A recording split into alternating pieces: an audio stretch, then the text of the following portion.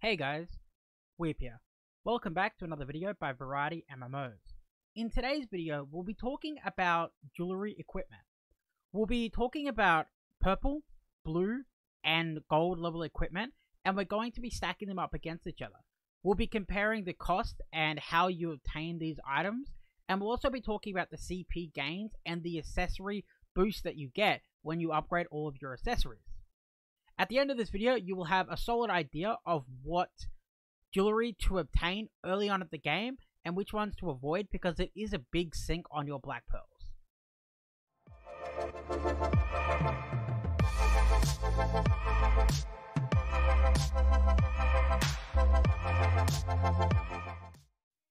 Before we start comparing jewelry, let's talk about upgrading jewelry and let's talk about buying and selling jewelry. So first up, the price on jewelry is greatly determined by what people obtain in the store. So if you go into the store up here and go down to add-ons and go to accessories, people are getting yellow accessories in here and selling them on the marketplace for a profit. Because people do this, it keeps pushing the price of all the jewelries, blue, purple, yellow, all the way down, and it actually makes it a lot easier to get your jewelry. The bottom row is white pearls and the top row is black pearls. So something else to talk about is upgrading. So if you open up your black spirit and then go down to enhancement, you'll see an apostrophe mark above a piece of jewelry. What this means is that you have another jewelry of the similar type and you can use it to upgrade. So you click on it and it will show you the duplicates that you have. Please note that I'm going to talk a little bit about questing and how you obtain blue jewelry in this guide. When you're questing and it brings up the quest interface and it offers you a jewelry piece, this is the exclamation mark that'll appear beside a jewelry piece. What this means is that it's telling you that this jewelry piece that it's offering you is the piece that you're currently wearing. So if this is the piece that you intend to upgrade, it's an easy way to tell which one you should take to save yourself black pearls. Let's talk about blue jewelry. So a moment ago I mentioned questing. So basically what people do is they create as many characters as possible and they run through the main quest line with your gear. For example, let's say you play a ranger, you will trade all your ranger gear over to another ranger and run through the quest line again. This will get you a ton of rewards, but in this video, we're specifically talking about the blue jewelry that you'll obtain.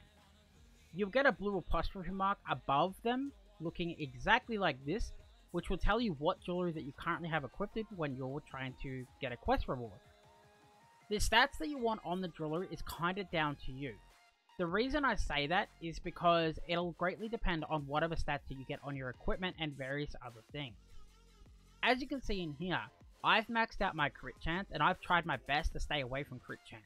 Crit chance just seems to appear on basically all of your gear, so do your absolute best to avoid crit chance when you can and go for the other stats. Okay, so let's have a look at the accessory bonus. So the accessory bonus basically takes the lowest level of your jewelry and gives you a bonus based on it. So all of my jewelries are at least level 8, so I get the 6th resonance. I get bonus 8 attack, bonus 8 defense, but I also get all branch damage plus 6%.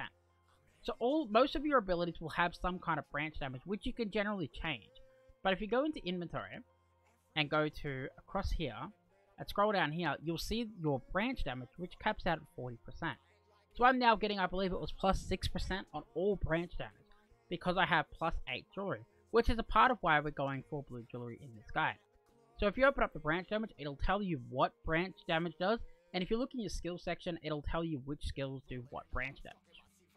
Okay, so currently I'm sitting on 8 blue jewelry, and this cost me about 500 black pearls, roughly. Of course, it can cost a little bit more if RNG doesn't go your way.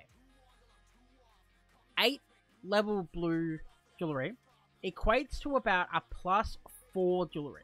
Purple. So the stats are about the same. However, an 8 blue set will cost you about as much as a 0 set purple. So in terms of cost, it will cost you significantly more to get the same stats on purple than you would achieve on a plus 8 blues.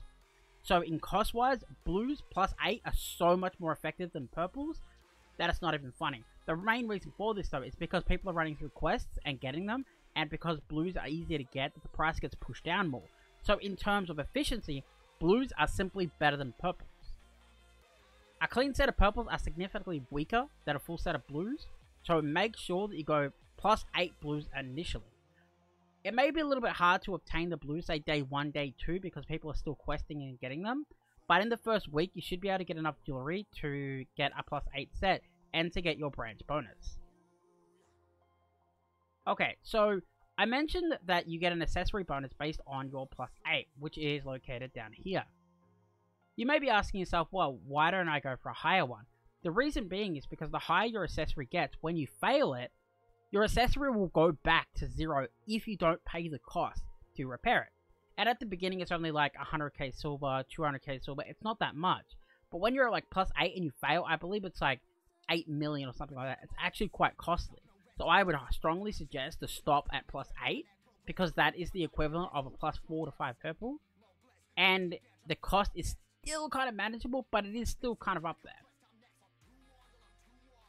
So the conclusion for the blue pearls is that the blue pearls is significantly better than the purple pearls, both on stats, on resonance, and cost and ease to get. Let's talk about purple jewelry. So the purple tier of jewelry base stat is better than a blue. However, as you start to try to upgrade them, you need multiple purples, and as you'll see here, the cost is significantly higher than it would be to get a blue, because a blue is simply easier to get. If we go all the way down to a purple, and have a look at its price, there's 100 black pearls for 1, for example, 200 to try to get it to 2, and 400 to try to get it to a 3. So you would have to get a +4 full set, which would be at minimum of 500 to 600 black pearls each, so that would be like 2,500 black pearls, just for it to equal like a +8 blue set would give you, not even including the accessory bonus. So a +8 blue set is simply way cheaper, the same stats, and has the extra bonuses over a purple set. So when you look at it in this context, the purple against the blue just isn't worth it in any way, shape, or form. In fact, there'll be so many whales buying purples on the official launch because they'll see higher base stats and they'll say, I want these. The purple price may even go up initially, so you'll be able to sell the purples you get for more profit and use those purples to get blues to get up higher, or even walk towards your yellows. So my suggestions for purples is that buying purples is a total waste of black pearls, and I would strongly only buy them to sell them, and sell any that you get throughout your questline or anything else, and use all those pearls to acquire a minimum +8 blue set, simply because it's way more efficient. Let's talk about yellow jewelry. So as we mentioned a moment ago, a +6 set of purple jewelry will equal about the same stats as a yellow set.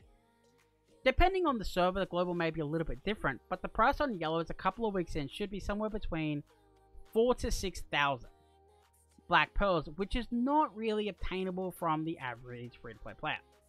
So if we go down here, and you can see that the price on the yellows are quite substantially high, and obviously you need duplicates to keep upgrading, so the cost on getting a single yellow, for example, is kind of extreme.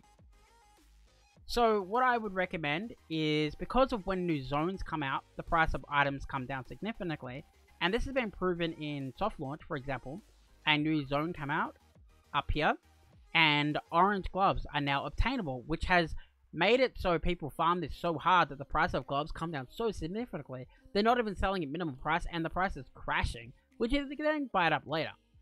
So basically what I would suggest is to stay away from purple and yellow jewelry initially. Okay, so the conclusion. The conclusion being that a set of 8 blues is easier, more cost friendly, and better stats than a set of 4 purples. So it is strongly recommended that you go for a full set of 8 blues instead of a purples. The purples simply don't give enough stat difference between the blues and the purples for the cost difference and the potential RNG to mess you up. So I would go for a full set of 8 blues as soon as you can. And if you really don't want to buy them with the black pearls, you can just go through the questline and get your own blue jewelry and use those instead of using a black pearl, and just save them for other things you need, for example, like an extra pet. The purples +6 are equivalent to about a 0 plus yellow, and they're going to be roughly the same price depending on the server, but yellows can be upgraded later on and will allow you to push further in the game eventually when you acquire more black pearls, where purples aren't really going to allow you to do that. So what I would recommend is, because blues are better than purples and yellows are better than purples, I would suggest getting +8 blues and skipping purples altogether and going straight to yellow. You can also sell your full set of 8 blues off for about 1500 black pearls, which will help other people get their initial +8 blues and will help you get towards your full set of yellows. That concludes everything for my comparison between blues, purples, and yellows jewelry. I'd just like to add on the end that orange jewelry simply isn't worth it, because the ability to get them and the value of them is just way too high for anybody that's not literally spending their life savings. That covers everything in today's video. If you did like the video, please do like, comment, and subscribe. Do consider checking out our website over here on the left, where we host all our MMO content and everything else that we're working on in the future. Thanks for watching, guys. Peace.